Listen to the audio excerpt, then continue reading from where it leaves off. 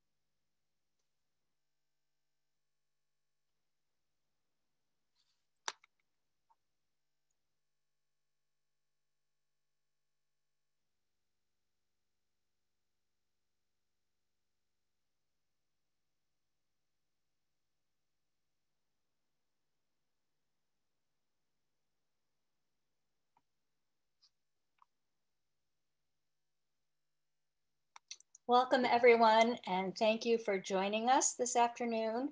My name is Kathy Weinman, and I'm on the board and executive committee of the JCRC. JCRC works on behalf of the many Jewish organizations in our orbit. For me, JCRC's advocacy of Jewish values, including our stewardship of the earth for all of its inhabitants, is especially meaningful. I'm thrilled we can have this conversation today with two people steeped in the work of building momentum to address climate change. But first, I'd like to introduce my fellow board member, Samantha Joseph, who will be moderating today's conversation. Driven by a commitment to social justice, Samantha is currently leading the vaccine equity and community outreach efforts at the Reggie Lewis Mass Vaccination Site. Samantha recently finished up her role as a senior advisor to the Jewish engagement team of the Biden for President campaign and has also led corporate environmental sustainability programs. Sam, your turn. Thank you so much, Kathy. As Kathy mentioned, I am very proud to be a board member of JCRC. And as the daughter of a rabbi, I learned about Tikkun Olam very early in life. And, it was really a foundational value. And so the opportunity to join the board of JCRC a couple of years ago and to really be part of an organization that's giving a voice to some of the most vulnerable people in our community has been very meaningful. Since joining the board, I did have the honor of leading a trip to Israel for the Massachusetts Senate in 2016 and really got to see firsthand how much we can learn from the work that's being done in Israel, specifically on climate change, but on so many issues. So today we're here because JCRC is the convener of local and state officials on issues of importance to the Jewish community that impact us not only in Boston, but in Israel as well. And climate change, as we know, is a challenge that knows no borders and will require partnerships across government, academia, and the nonprofit sector to really address, such a challenging issue. So today we're going to dive into that conversation with two people who have a deep understanding of building coalitions, particularly in the space of addressing climate change. So I'm very happy to be able to introduce Boston City Councilor Michelle Wu and Dr. Tareq Abu Hamed. Councilor Wu is a mom, a daughter of immigrants, and a fierce believer that we can solve our deepest challenges through building community. As a Boston City Councilor, Michelle has worked in coalition to deliver bold systemic change and redefine what is possible through activist city leadership across our neighborhoods. And Dr. Abu Hamed from East Jerusalem holds a bachelor's and a master's of science in chemical engineering from Gazi University and a PhD in chemical engineering from Ankara University. In 2008, he established the Center for Renewable Energy and Energy Conservation at the Arava Institute and now serves as its director. You can find full bios on our website, and we're going to drop, I think, that link into our chat function. And I just want to open the conversations, and we're going to give each of our speakers a chance to give a few remarks, and then we'll get into some questions. And I want to remind everyone that you can use the Q&A function throughout their remarks, and then we'll have a chance to bring up some of those questions into the discussion later. So I'd like to start with Councilor Wu. Thank you so much. It's such an honor to be here as part of this program, and to be sharing some of the work and the hopes that I believe residents from all across our city are sharing when it comes to this very pressing issue that both seems at once so large and so all-encompassing, and yet tangible across each one of our communities and facets of all our lives. So I wanted to save more time for dialogue if possible. I had 3 points that I wanted to emphasize. One, quickly on the urgency of climate change. Two, on how this is something that cities and at the local level we can see tremendous action and progress on. And three, kind of what I believe is the secret to unlocking true action on all of this. So just a few words on how urgent this is, right? I know in some ways I'm saying this to a crowd of folks who have already chosen to be part of a conversation on this and may not need much explaining at all. But I will focus this on Boston in particular, right? We all know the science, the international reports that have come out about the very short window of time we have to take drastic action across our economy and society to keep warming below a certain temperature threshold, after which the planet and all of our food systems and health systems will begin to face tremendous stress and threat. And so we're operating on that time scale that we need to stay below that threshold. We have about, at this point, 9 years left to get there. This has been a problem that we had about a decade window or 12-year window before, and we haven't seen as much action under the last administration in this country. And we need to really, really ramp up over the next few years. But what does this mean for Boston? Boston, in fact, is one of the most vulnerable parts of the world when it comes to climate change. We were called out, in the eastern coast of the United States as one of the 6 most vulnerable regions in the world. We have already seen more days of what's called sunny day flooding in Boston than any other coastal city in the United States, meaning that even in days without wind, without rain, without any storm whatsoever, with sun in the sky, we are already seeing the water levels rising to the extent at which it's spilling over and causing flooding. I was just out on Morrissey Boulevard not too many months ago, marking King Tide, which now happens several times a year, just under a beautiful day where the water levels with the cycles of the moon mean that the flooding across a very key road and set of emergency routes is completely blocked in major segments. And this is, again, short of those instances that we need to be prepared for when there are storms, when there are nor'easters and other major weather incidents. The main ways in which the Boston area is experiencing a very rapid acceleration of climate change is around flooding, which we see tangibly in the water levels, precipitation, heavier storms, more frequent storms, as well as heat.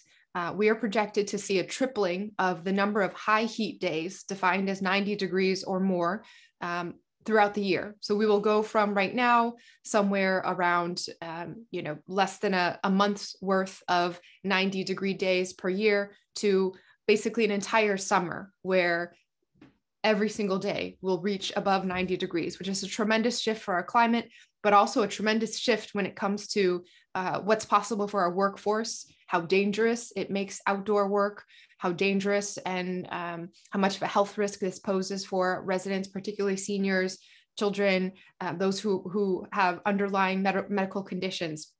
And so this is all happening in a faster and faster rate. And there's some historical context to this. In addition to just the climate and the way that temperature interacts with our soil and reinforces the storm. But going back, now several hundred years in our city's history, we are a city that much of the downtown area was built on landfill, right? Human-made land.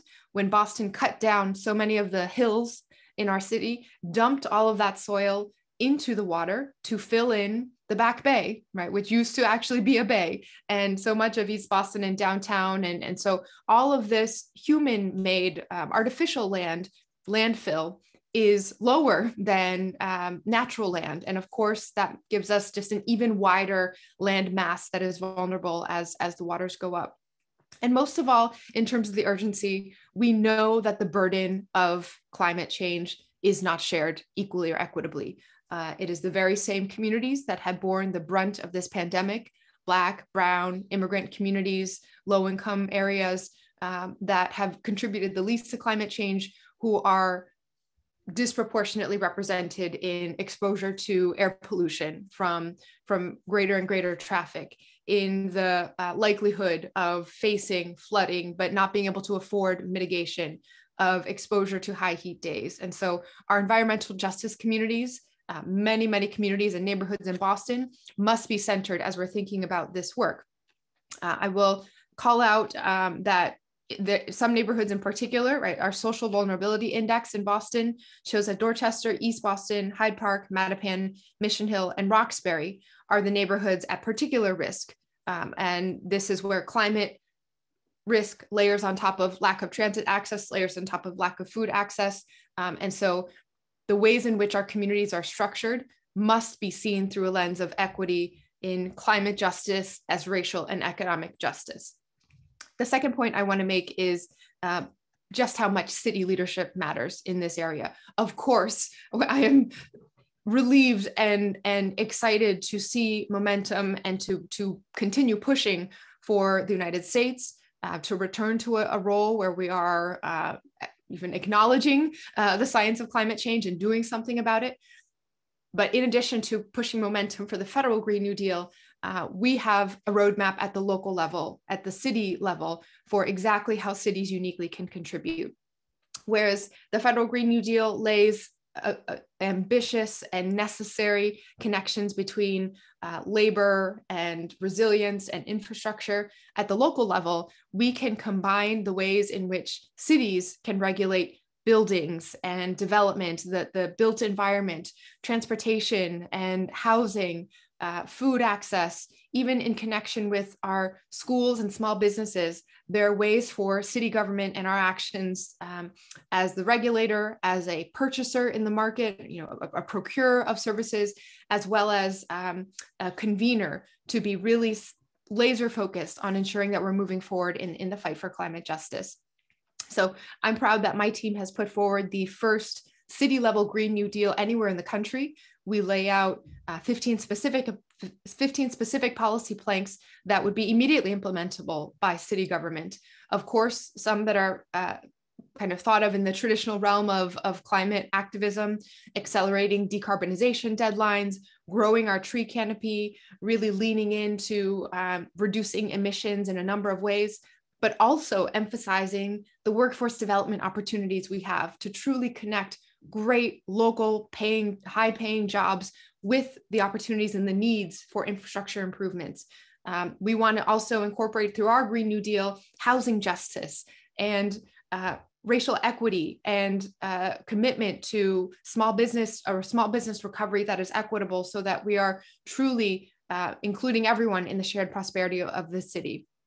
And so the last point I want to make, which is about what I believe is the sort of secret to how we should think about unlocking action on climate change, is how to bridge this sometimes tension between the short term and the long term, the here and now, and so many other ways that we are trying to provide services for families' lives.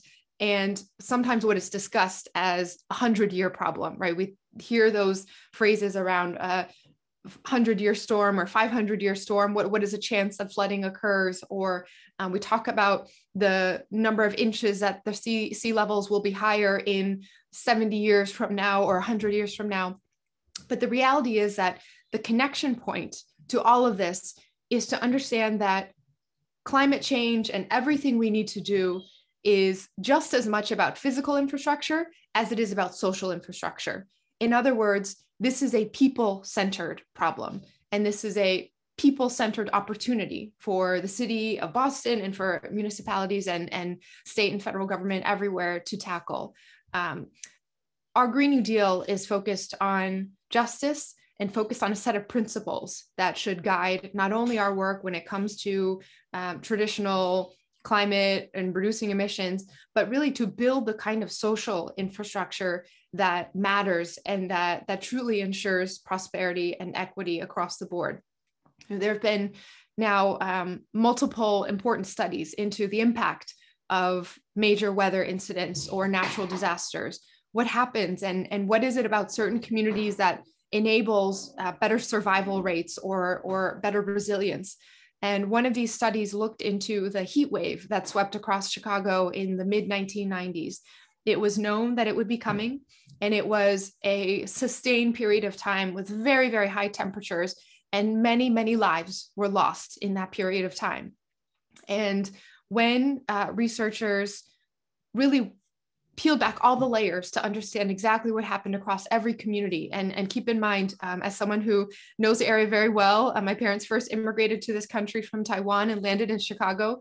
I can say very confidently that there are many similarities between Chicago and Boston in that both of our cities love sports, love politics, but also have such a strong sense of neighborhood and community.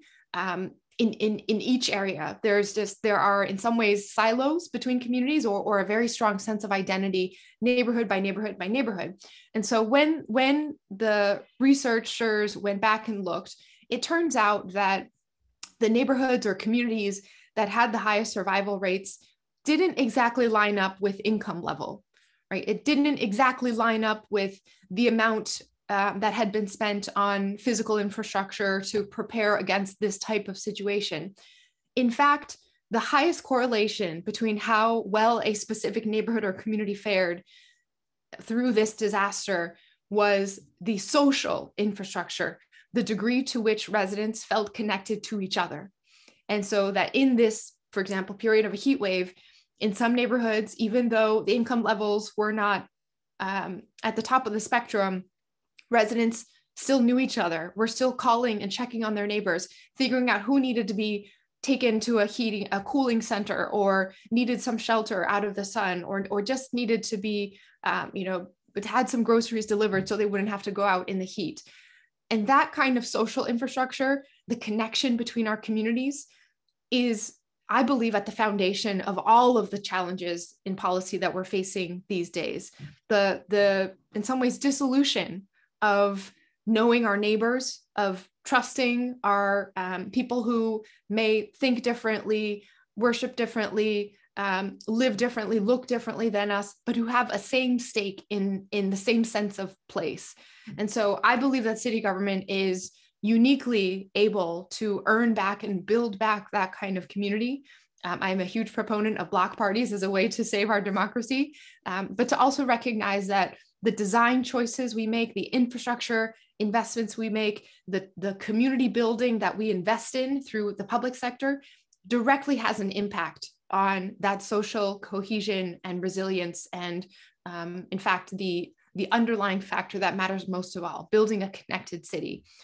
So from transit and food and schools and housing, every other way that we are pushing forward for a Green New Deal and the steps to end our climate crisis being the same steps to end poverty and to ensure equity. This is our charge that we can act on, that we can urgently bring people together for. And I'm really excited to dig into the conversation more. We'll leave it at that, but thank you so much for being part of this and for inviting me to join today. Thank you, Councilor Wu. We look forward to diving in more to all the things you just shared, but we'll give first Dr. Abu Hamid a chance to share some remarks, and then we'll go to some questions. Okay, hi, good afternoon. It's such an honor and pleasure to be with you today, especially to be a panelist with the Councilor Wu. This is a great honor for me. As the Councilor Wu mentioned that the global temperatures are rising, the rainfall rates are decreasing, especially in the Middle East. we are facing serious and extreme weather conditions because of climate change, which is actually the most urgent global challenge that we are facing. At the Araba Institute for Environmental Studies, we are addressing and mitigating the impact of climate change through our academic curriculum, our joint research with our neighbors in Jordan, Palestine, and Israel, and also through our public outreach with our partners. I would like actually to share a few slides with you to give you some examples of the research that we do at the Araba Institute to combat climate change. The Araba Institute is located in the Araba Valley in the Negev Desert in Israel. It's like 30 miles north to the Gulf of Eilat or Aqaba. Our mission at the Araba Institute is to advance cross-border environmental cooperation in the face of political conflict. We do that to ensure that the shared environmental resources of our region will be protected from further degradation and loss. Our scarce environmental resources, especially here in the Middle East, will no longer be a source of conflict.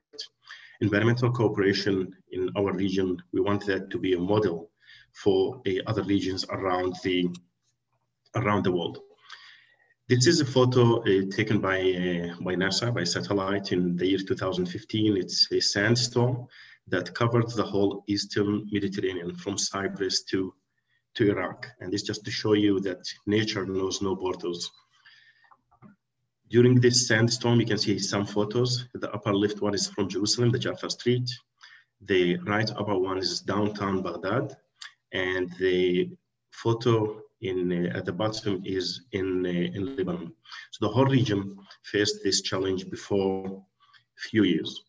In this photo here, you see my village in East Jerusalem. This is the mosque, the tower of the mosque. And if you look to the middle of the photo in the horizon, you can see two towers.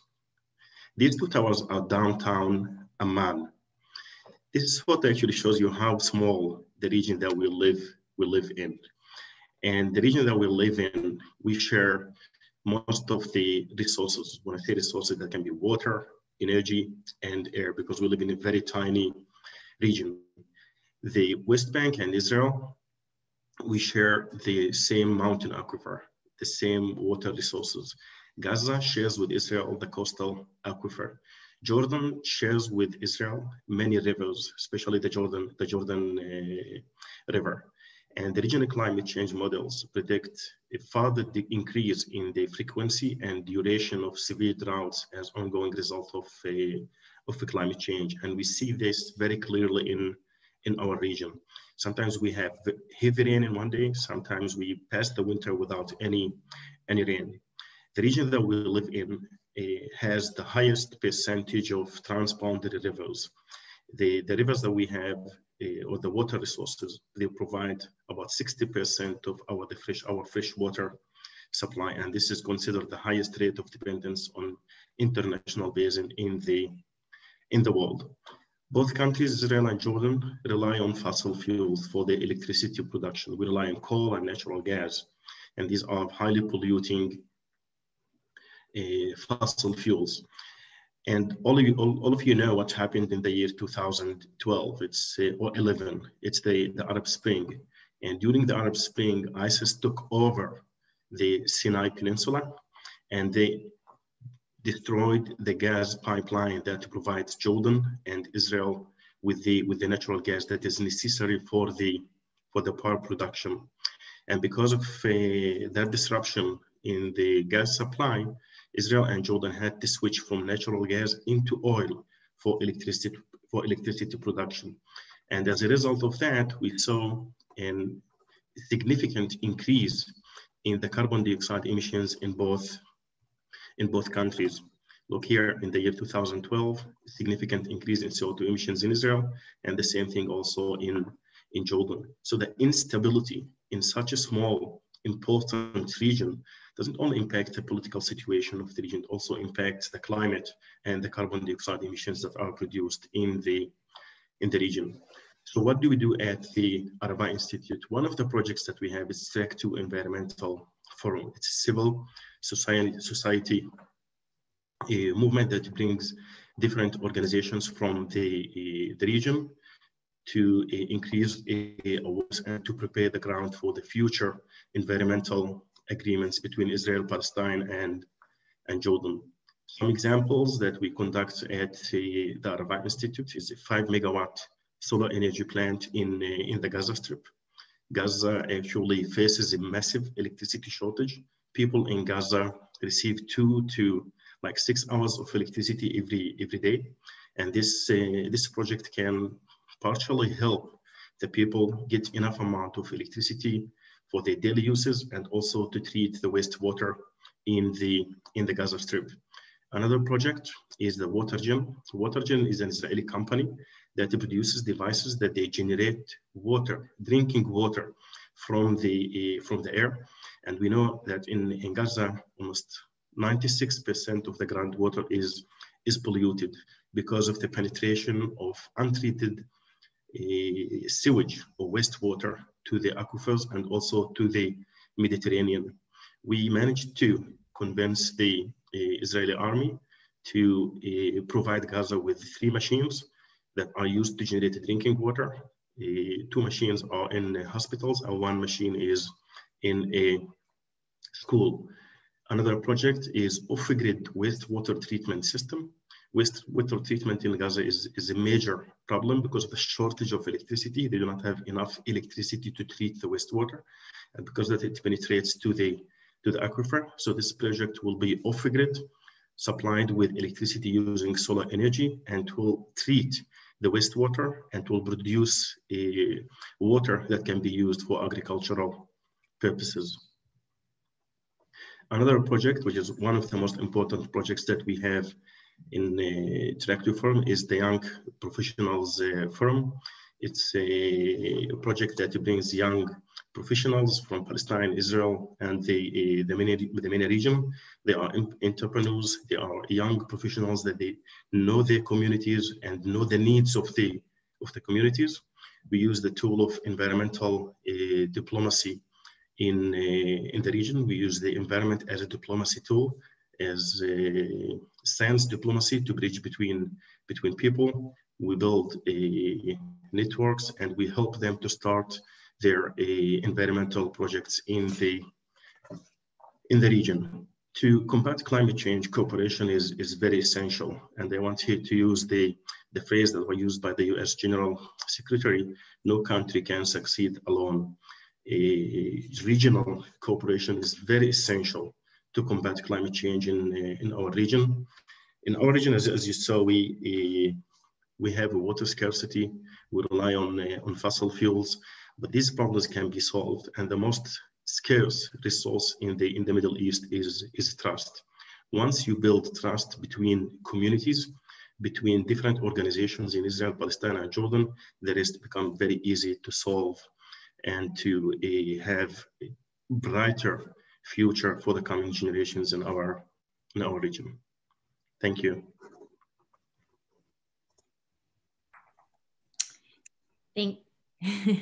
Thank you both for sharing so much about what work you're both doing and what some of the challenges you're facing are. And it's definitely interesting to hear some of the common challenges that you both experience. I think particularly around coalition building, consensus building, and really bringing together the right people, to address this issue. So maybe we could just start there, and of course the challenge of bringing together people across different countries, and certainly is a little bit different than some of the things that we face in Boston. But we actually already got a question from the audience about how are cities working together, even within the state of Massachusetts. So maybe let's just start on the topic of coalition building. What does that look like for each of you? How are you bringing stakeholders together? And what are some of the things you've learned in that process? Maybe we can start with Councilor Wu. This is the this is the most important part of any type of policy making. And I would say, in my 8 years on the council, I have learned that it's not only to sort of maximize the chance of actually getting something done or passed or through, and to build the kind of public pressure for that action to be taken inside government.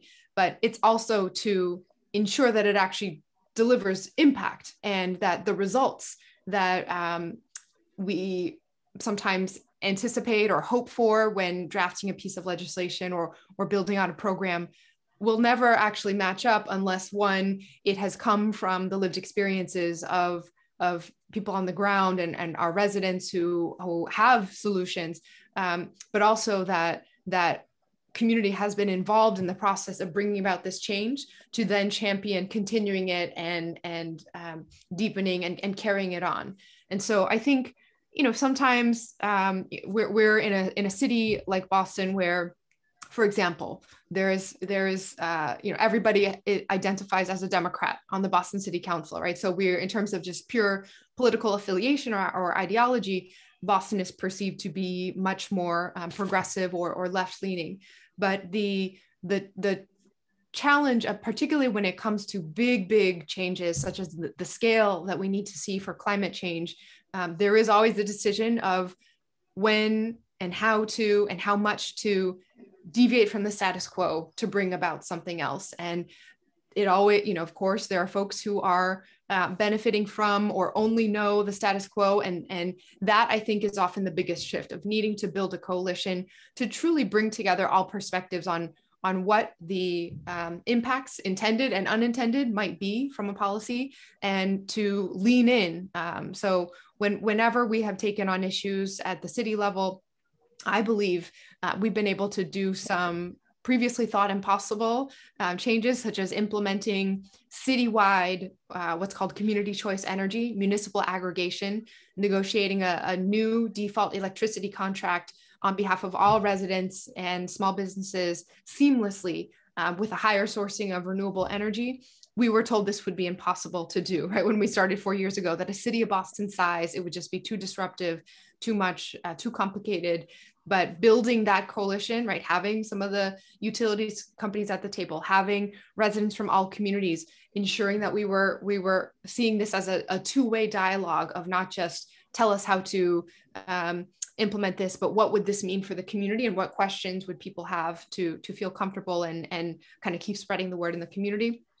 This is key, and again, goes back to why I believe the social infrastructure and building community, not around reacting to specific incidents or crises, but building that community to be durable for the long term and proactively, is most important. Thank you, Dr. Abu Hamid. Look, here in the Middle East, especially with the political instability and the tension between countries, building coalition is not it's not an easy mission.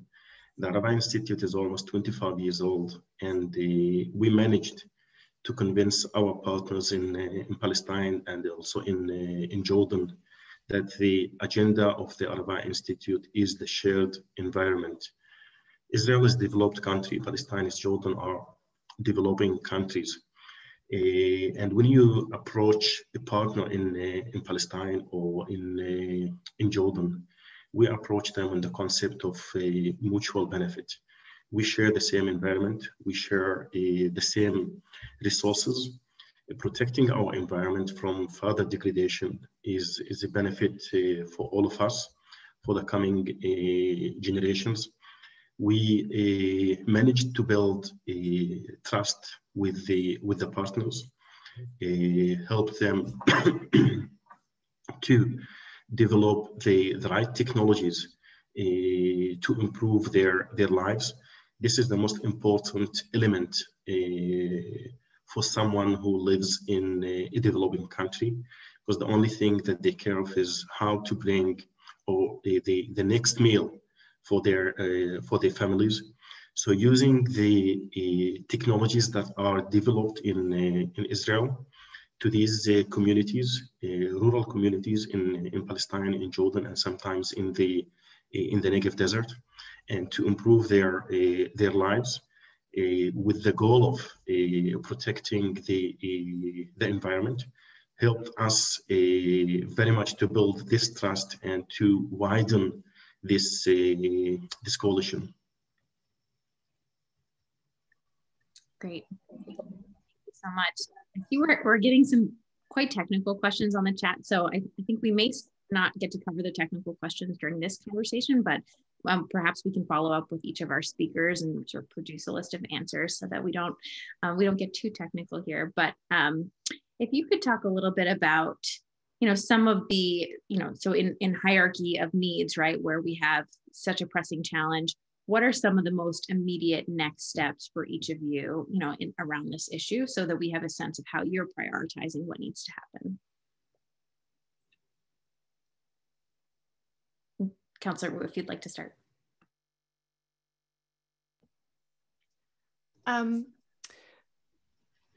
I believe there are a couple layers that we need to think through. One is just in general to really make this tangible for each community.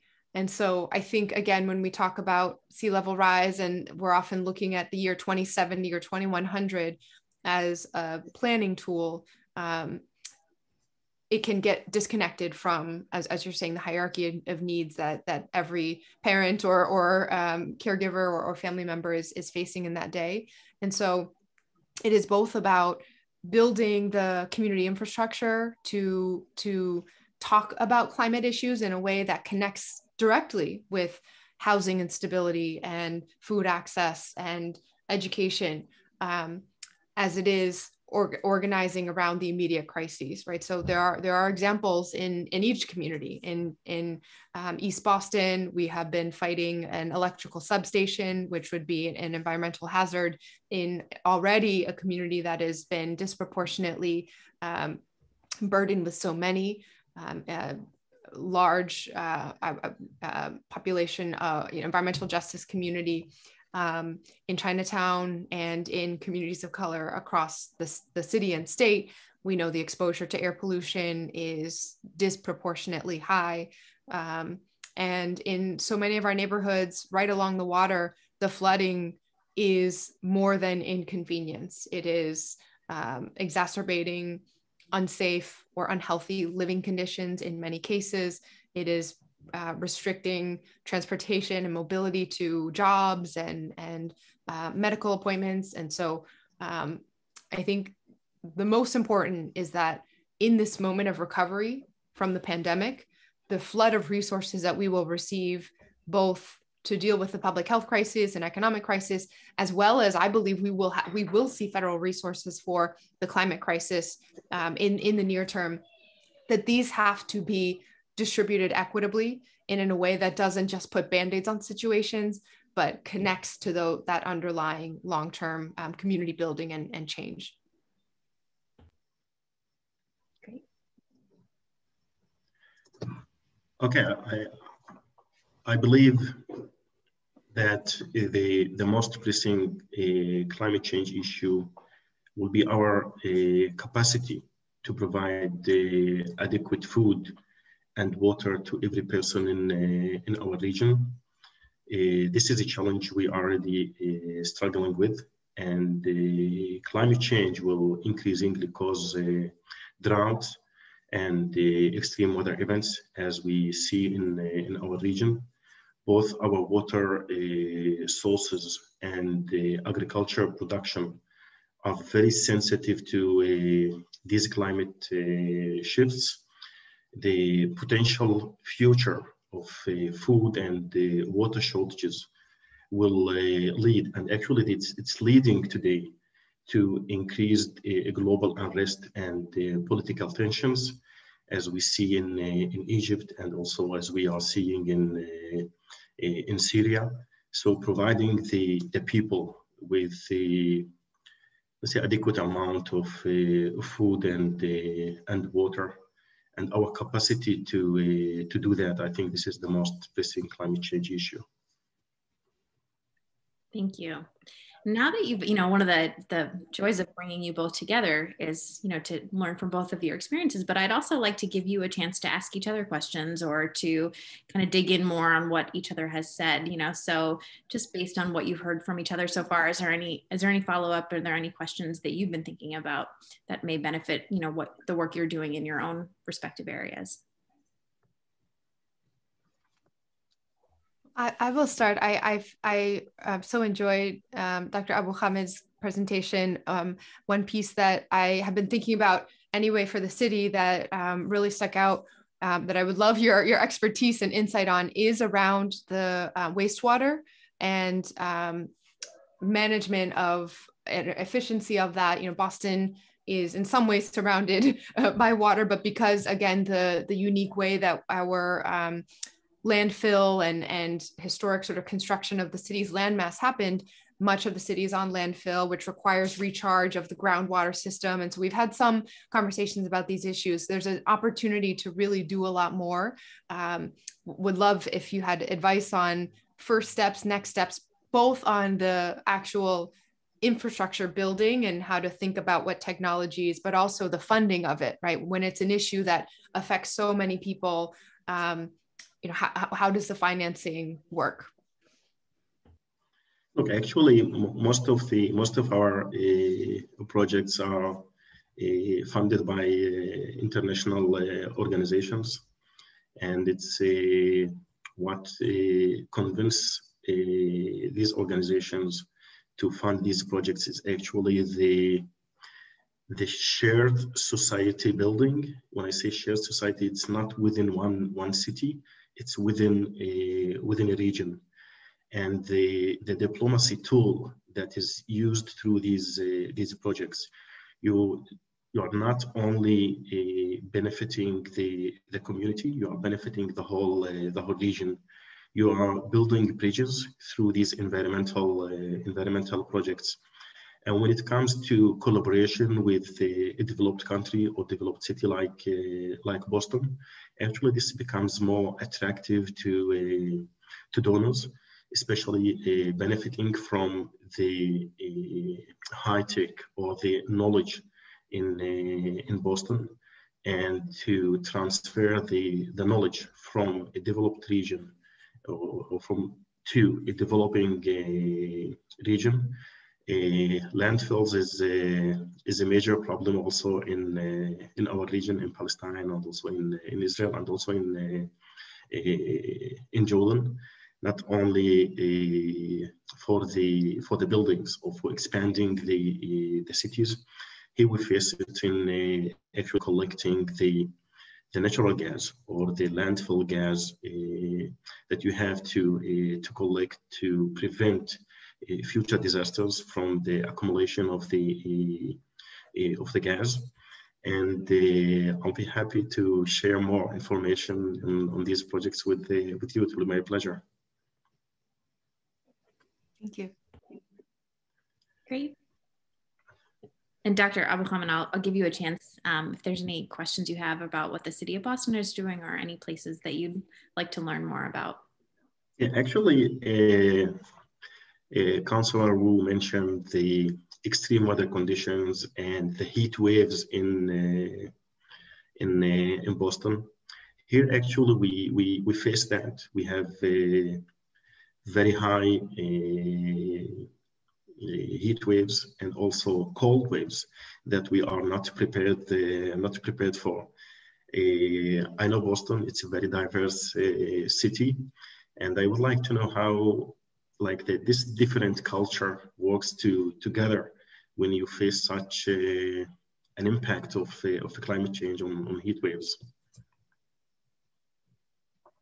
Well, I mean, the reality is we're still in the middle of all of those changes. And I believe the city does as much as possible to try to communicate to residents. So again, thinking about the infrastructure that exists outside of crisis times is really important to already have multilingual messaging set up, as many residents as possible connected to a text messaging system to get major alerts when there might be an unexpected situation or some news that should go out citywide, as well as there's a program in the City Hall called the Greenovate program, which is meant to really be a community-facing side to the Environment Department to build leadership teams and communications channels throughout each different community, geographically and by other communities. And so a lot of it, I believe, is making sure that there's as much that goes out ahead of time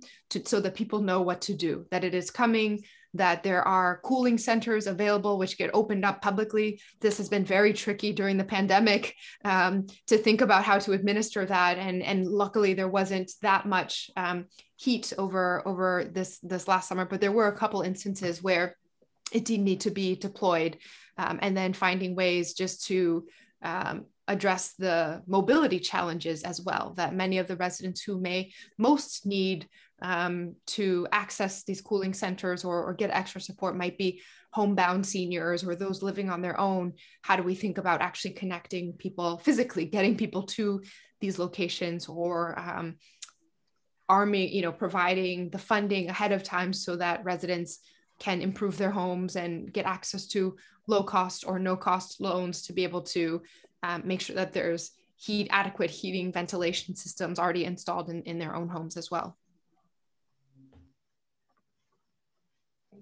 Thank you. So we're seeing a number of questions specifically about coalition building. And I think people would benefit from hearing maybe a specific example, that you had to work through where there was a lot of complexity around who the stakeholders are. And to the point that has been made, a lot of the people who are most impacted are the most vulnerable with the least maybe power or voice in the conversation. So I know that you mentioned the compressor station, which, is something that has been a big challenge for parts of Boston.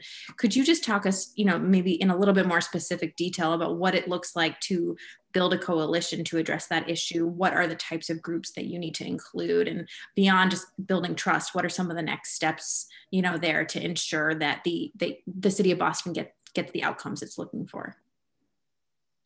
And I feel almost silly going first on this question, knowing that Dr. Abu Hamid deals with international diplomacy. So I'll start with the very, very micro neighborhood level, and then I hope we can zoom out to the difficult stuff.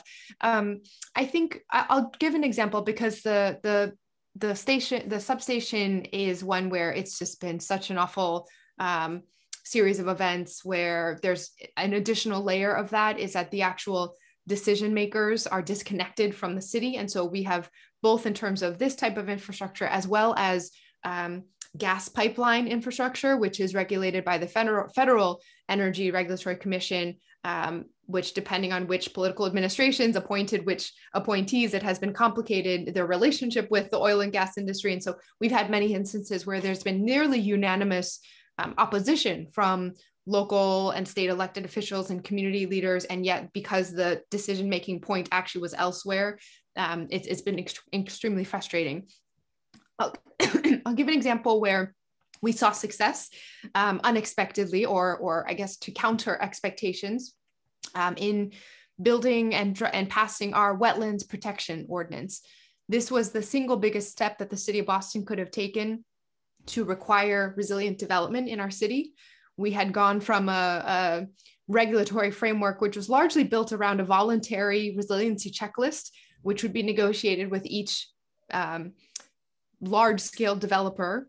And the idea was that this, the justification for that system was that it would provide more flexibility, and rather than regulating a specific technology, which might be out of date later on, we would run through a checklist and get to the maximum possible on each one. Well, there ended up just not being consistency across the board on what the baselines were, and particularly when it comes to valuable natural resources, which guard against, can absorb flooding, which absorb heat, which are irreplaceable in some ways.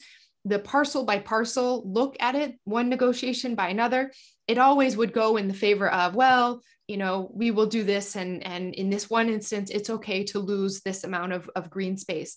So we really needed a wider framework to look at it comprehensively. And this was a coalition that came together. The technical name of the ordinance is around wetlands, but we made sure to use the legal space within the law to apply the largest definition of that. So any natural resource areas, bring together, of course, those neighborhoods with specific wetlands in them, but also coastal neighborhoods, also parts of the city such as the Arnold Arboretum, where there's just a large swath of open space that would be impacted by encroaching development. And so we really thought about geographic representation. We thought about income representation, wanting to make sure that working class communities were included in the coalition, multilingual communities, and that there would be a regular mechanism inside to just keep the progress going. So once there was a structural commitment to say there's going to be a monthly meeting with the coalition to do this, then there was more of a sense of, okay, we're going to come back, we're going to keep pushing in the face of so much opposition just to keep moving forward, just to try another angle. In fact, that coalition has gone on to take on other challenges as well after this legislation has passed, just to show the durability and the importance of community building to last beyond the individual issue. So, you know, it's bringing the right people together and then setting them up to succeed, and sort of creating accountability structure and a schedule and, you know, a timeline around which you're going to deliver and sort of to continue to meet those milestones. So that's very instructive for us. Thank you. And Dr. Abu Hamid, maybe an example, you know, of a specific time where you've had to build a challenging coalition, and what were the steps that you took? Okay, so I'll give you an example of a coalition that we managed to establish with the Gaza Strip. This is a tough region in Gaza. It's a city with 2 million people. Almost 70% of them under the age of 30. Gaza is under the control of Hamas. So even a contact with Hamas is forbidden, and it's really hard. They don't accept any kind of cooperation with any Israeli organization, even with environmental organizations. I mentioned the challenge of electricity. Lack of electricity in Gaza prevents the Gaza municipality or the Gaza government to treat the wastewater. Untreated wastewater is penetrating to the aquifer, the shared aquifer, and also the wastewater treatment plants. They just dump the wastewater into the Mediterranean. 96% of the water in Gaza is polluted. Almost 100% of the beaches in Gaza are polluted.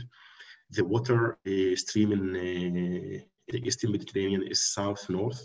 So the waste is transferred to Israel, to Ashkelon, which is a city neighboring to the Gaza Strip. And Ashkelon is a house for the world's largest desalination plant. When the seawater is polluted, that impacts the desalination plant. So now we have a mutual interest. We have an environmental problem that has a transboundary aspect. Lack of electricity in Gaza, untreated wastewater, polluted seawater, and millions of dollars are lost because the desalination plant is not functioning in Ashkelon. So we approached the Israeli army, and we said that we are planning to build a 5 megawatt solar plant to have a major portion of that to treat the untreated wastewater. And for the Gazans, this will solve an environmental issue and will also generate electricity for the people, and will generate water that can be used for irrigation. So this mutual interest was the key to build such a coalition. We have a partner organization in the West Bank, so they established the contact with the head of the municipalities in Gaza, and we, the Arava Institute, established the connection with the Israeli army. So we had 3 organizations working in different countries to establish one project, and because we managed to build trust with this Palestinian organization, that to build that coalition was, I can say it was easy mission. That took us almost 2 years, but we managed to do that. Yeah, the time horizon for this coalition building, can be long, especially in the face of the urgency of the problem. But at the same time, laying that foundation feels like it was material for you to make the progress that you did. Indeed. Mohammed, it took us 2 years too to build ours, so yours was very fast at that scale. So we're coming to the end. So I want to offer you both a chance to give some closing thoughts, but I'd love in those closing thoughts, if you could talk a little bit about how can the people who came here today, who are clearly interested in this issue and are invested in both addressing climate change in Boston and in Israel, how can they, what further actions can they take at the individual level to be a stakeholder in this issue? And then also, what are some of the things that we think our cities, that Boston and Israel can do together going forward to really address this issue. So if you could include those in your closing thoughts, that would be great. Councilor? Well, first, I'm just, again, it's been such a joy and an honor to be part of this conversation. Thank you so much. Samantha, thank you, Dr. Abu Hamed, for all of your insights. I look forward to following up on some of the technical, receiving that wisdom. I would say for anyone who's part of this, who wants to stay involved, please reach out. I'll make sure I put my contact information in the chat, first of all, but also know that there are so many organizations doing this work on the ground now who could really use your support. I would really look into organizations. I think some that particularly have impact and could use support are those that focus on the intersection between climate justice and equity and racial equity as their primary drive. And so it's organizations like ACE, Alternatives for Community Environment, like Green Roots, which really focuses and spans the Chelsea, East Boston area, but all throughout the city on many of the issues we've discussed. Sunrise is another organizing and local coalition that is doing incredible work and offers a regular forum to get involved. And then outside of either financially supporting or getting involved with those organizations, think about ways to plug into the policy conversations that are happening as well. I think some folks might be surprised just how low the threshold is in terms of a number of emails that an elected official has to get to really trigger a strong sense that I should do something about this. And so the game of politics is to try to get the greatest number of people to agree to push for the fewest number of things together. And you can build that coalition by adding things to that list. But if you have a particular issue as small as a neighborhood empty parcel that could be turned into a park, or as large as trying to move forward with legislation to transition away from fossil fuel infrastructure altogether at the state level, there are ways to plug in with your local or state elected officials to move that forward. And I'm always happy to help brainstorm on those issues. But now is the time, with a closing window of urgency, that we all have to be doing whatever we can. And of course, we want to each take whatever individual steps we can, but I am always of the philosophy that it is not the right approach to put this burden on individuals, that if we just recycle a little bit more or, save water a little bit more, we want to do everything we can. But the larger responsibility is on the public sector, on our governmental policymakers to take that system-wide change. And so we could really use everyone plugging in to keep the urgency going on that. Thank you. It was really great pleasure to be with you. I would like to thank the GCRC in Boston, Samantha, Emily, for this important event. I gave you like a very small sample of the projects that we do at the Arava Institute, and if you would like to hear more about the Arava Institute and the projects that we conduct, actually our Friends of the Arava office is in Boston. So you can just search that, Friends of the Arava Institute, and I'm sure they will be more than happy to provide you with more information. Look, when it comes to policy, to the public sector, even in our region, in a region that has countries that are developing, to convince policymakers to pay attention to climate change is a challenge. But we don't have the luxury to give up. We have to act locally and to think globally. The climate change impact, we are facing it today. It impacts every aspect of our daily lives. And that's what we do at the Arava Institute. We bring Palestinian, Jordanian, international, Israeli students, and we prepare the future environmental leaders of our region. So it's step by step, I think we can reach the final goal. Okay. Well, and before I forget, I would like to wish you all Muadim la Simcha and Chag Sameach. Thank you so much. And I know JCRC looks forward to being a partner to both of you in this important work. And so we're going to put just a few links in the chat before we go. One is to learn more about JCRC's Israel work, including our Boston Partners for Peace initiative. And so that'll be in the chat shortly. And also to learn about our advocacy work across the board and on many of the things that we're doing with the state and the city of Boston. And the final thing is I just want to invite all of you to join us for our annual Yom HaShoah Holocaust Remembrance Program on Sunday, April 11th. There'll be a link in the chat to register. This will be a virtual program this year. And you know, it's a very meaningful time of the year to commemorate the Holocaust and to come together as a community. So we hope to see many of you there. And thank you so much to Councilor Wu and to Dr. Abu Hamid for joining us for this really important discussion. Thank you.